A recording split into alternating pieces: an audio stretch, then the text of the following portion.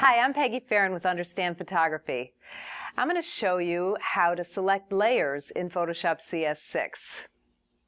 First, I'm going to give you just a little overview on layers. All right, down here on our layers palette, we are going to, there's some little icons down here. This one is called, if you hover over it, come on, if you hover over it, it's called Create New Layer. Now there's a couple different things you can do. You can drag the background layer down into this and it will copy it. So you have two copies of the same thing.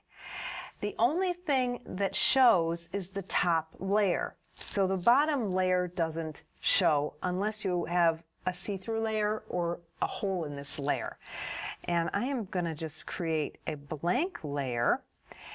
And I'm going to put it underneath, or actually first I'm going to go to Edit and Fill with color. Let's fill it with red.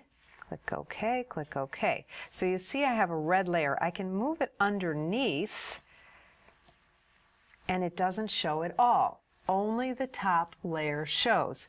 So when you're working, you have to make sure that you have clicked onto the correct layer, because only the top layer shows. Now you can punch a hole in this layer by selecting a layer mask and painting something with black. If you paint it 100%, you're going to create a hole in that layer and then you can see underneath. If I turn this layer by the eyeball, turn it off, it shows underneath to the background layer. So you'll have to make sure that you're on the correct layer while you're working, or else whatever, if you're underneath, nothing's going to show up. And you can also move these layers around. So you see now the red is on top. It's the only thing showing. I'm going to go ahead and just delete this, throw it right in the trash. And that's a basic overview of layers.